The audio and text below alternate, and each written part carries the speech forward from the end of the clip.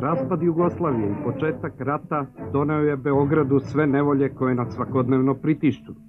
Eksplozije bombi, rafali, pucnjava ubistva i sve mračne stvari postale su naše okruženje.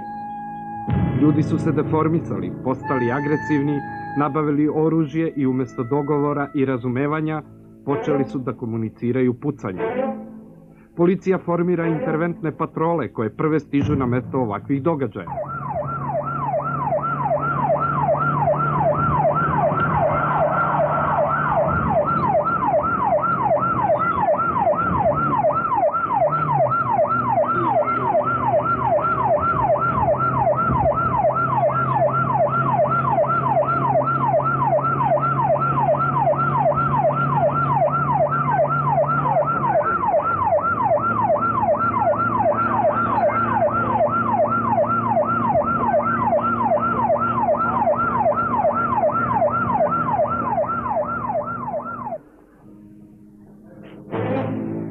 Na samom početku beležimo pucnjavu u bilijar klubu, čiji je vinovnik osoba sa debelim policijskim dosijeom.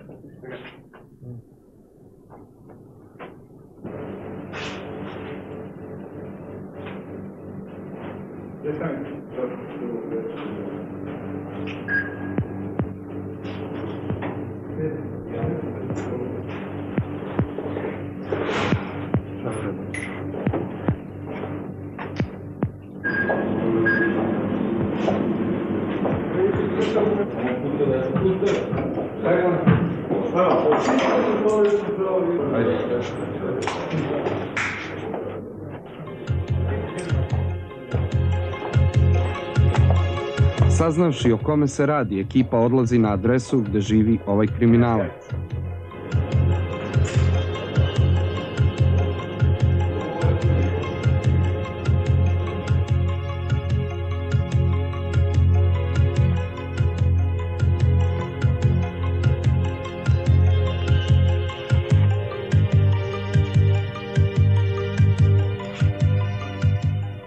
Kuća je prvo opkoljena sa svih strana, a zatim je došlo do poziva da svi izađu van.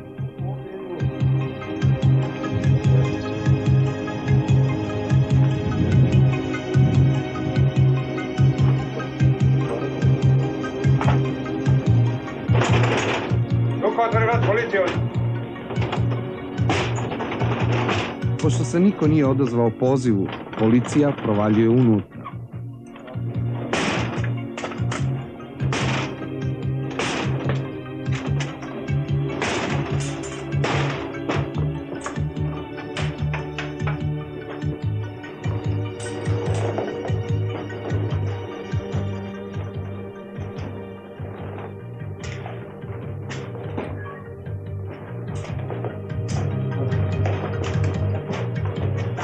Vrši se temeljan pretres stana i pronalazimo vrlo zanimljive stvari.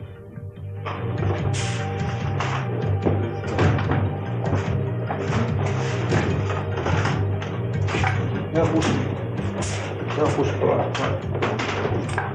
Evo. Snajper je, hoće snajper. U zgradu gore, gledaš. Ovako mi? To su naši metak tamo, ne? Evo, to je tebe. Ne, ali još automat ima.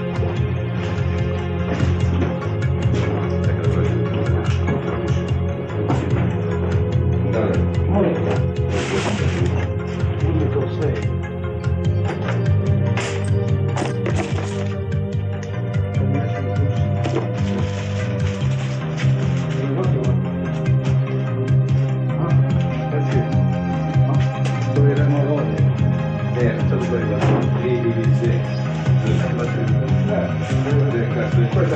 Evo molim.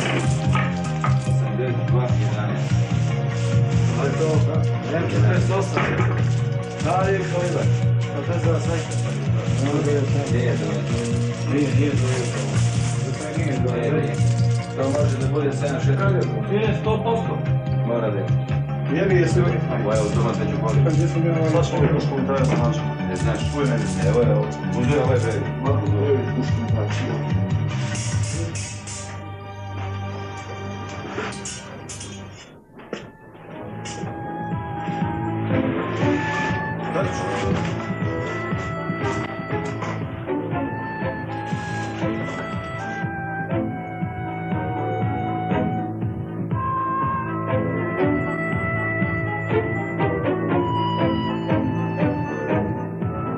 Ova stabljika je marihuana koju je vlasnik već obrstio, a verujemo i upotrebio, jer način na koji je izvršen prepad upućuje na to da je napadač bio pod uticajem droge.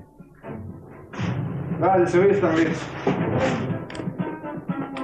U toku pretresa koji je trajao duže od 2 sata, policija je pronašla 2 bombe kašikare, 2 redenika za puškomitraljez, stabljiku marihuane, snajper, 2 toki vokija, fotoaparat i zlatnu trubu na kojoj verovatno skoro niko neće svirati.